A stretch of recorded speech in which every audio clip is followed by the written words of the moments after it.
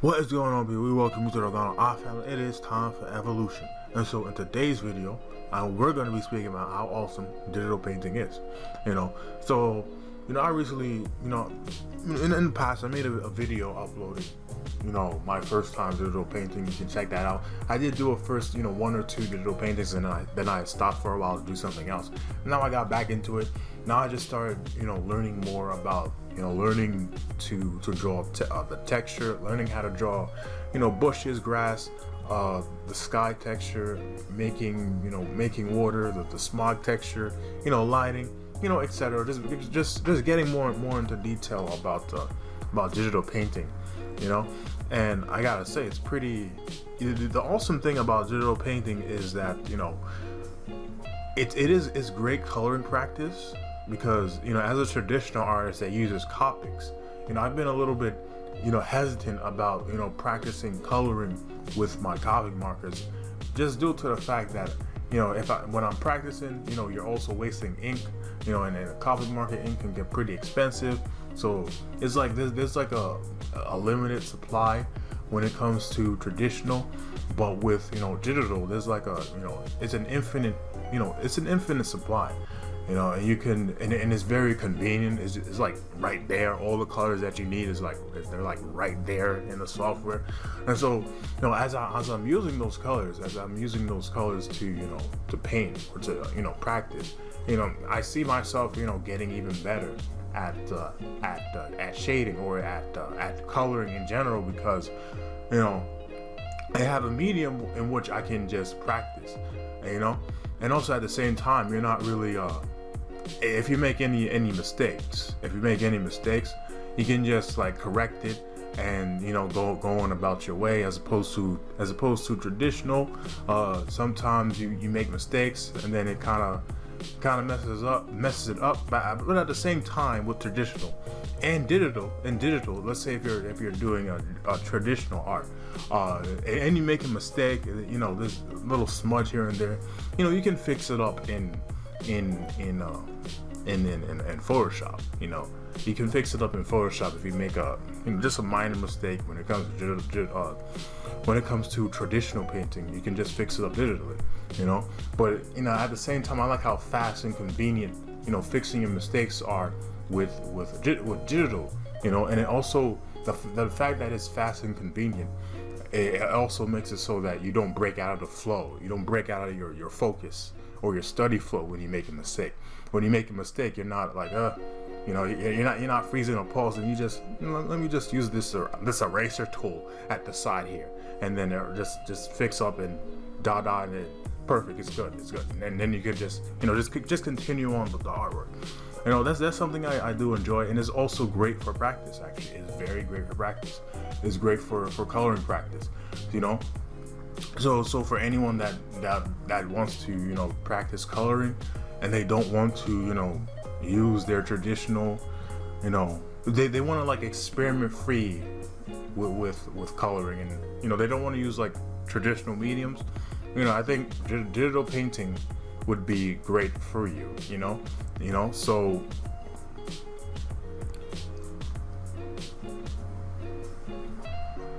yeah, I remember in the past I was a little bit hesitant on it, and also at the same time I didn't really have I didn't have a tablet at the time, a drawing tablet at the time. So me having a drawing tablet made me want to just experience, or just experiment with with coloring more, with drawing on the tablet more. And as I got used to drawing on the tablet more, I wanted to go into detail about changing my medium. Because I won't like completely ditch traditional art, because I do prefer traditional art. There's some aspects of traditional art that I do enjoy, as opposed to digital art. They both have their pros and cons to them. But I'm more so aligned with the traditional aspect, but I also would like to learn about digital aspect, because I've seen some amazing artworks that people have done with digital, and that makes me want to let me grab that medium as well. Let me learn about that medium as well. Let me like dive into that, And also it becomes so it becomes so convenient, because like when you're doing digital painting, like there's brushes, there's like a list of, there's like thousands and thousands of different, you know, custom brushes to use, you know.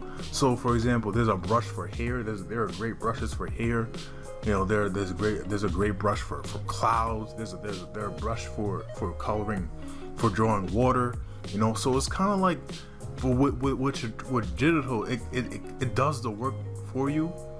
Not exactly does the work for you, but it kind of, I don't know how to explain it, but it, I guess, semi does the work for you, because of the brush presets, they make it so that, you know, hair looks like if you're using a hairbrush, you know, and you're doing digital coloring, it's going to look like hair, you know. So, however, compared to if you were going to draw hair, you know, in traditional, there's going to be a lot more work for you to do to get that texture going with hair. But with digital, you have a brush preset there. It's there for you already.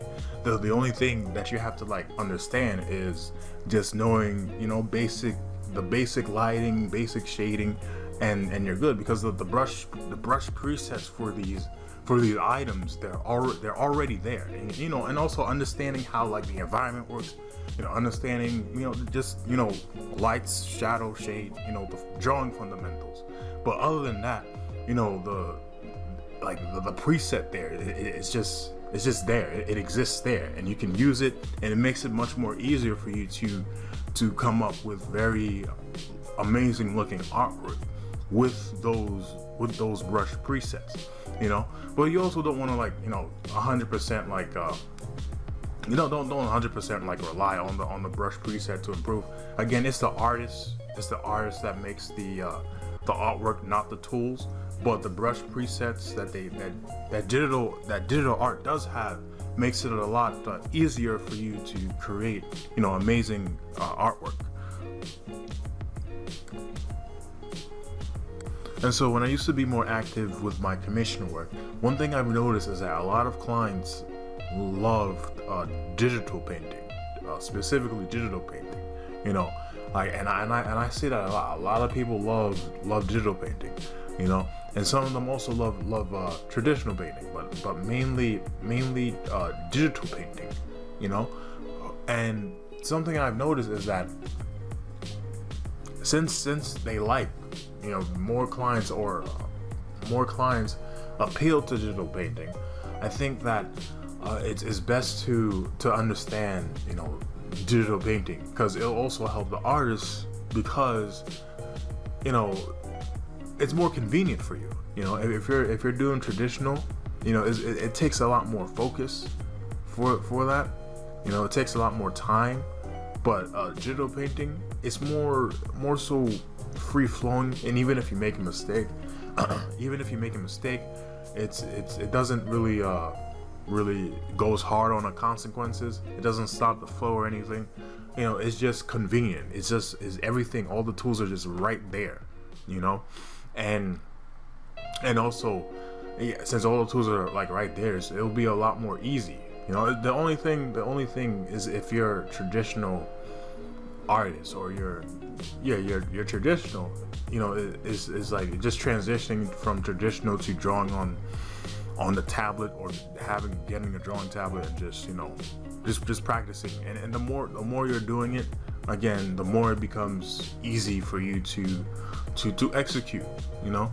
And as it becomes easy for you to execute, and since a lot of clients do love digital painting, it's great. It's a great way to keep on producing that income, if you may, you know.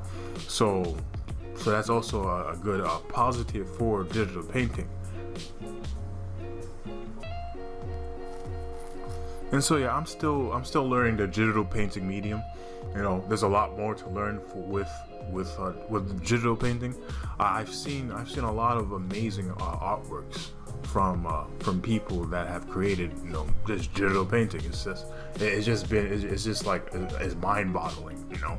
Makes you wonder how they do that. What kind of effects do they use? You know, what kind of digital painting techniques do they use, etc. You know, sometimes you want to know like the brush style that they use. Sometimes artists have like these custom brushes.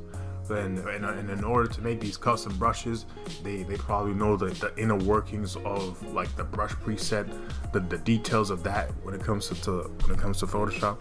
But yeah, there's a lot to learn about digital painting. You know, it's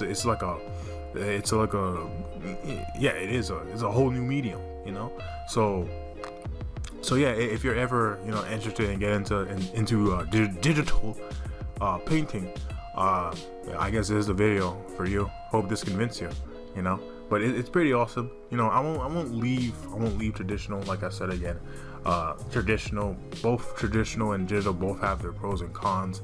I do like the way traditional looks more compared to digital, you know. But yeah, it's good as an artist to experience different mediums. You know, I might go into watercolor next, but at the moment I'm just gonna like just increase and harness my Copic marker and digital skill sets. You know, so yeah, that'll be the video. Thank you guys for watching, and if you like the video, like, subscribe, yeah, and comment, and tell what you think about the video. And yeah, peace.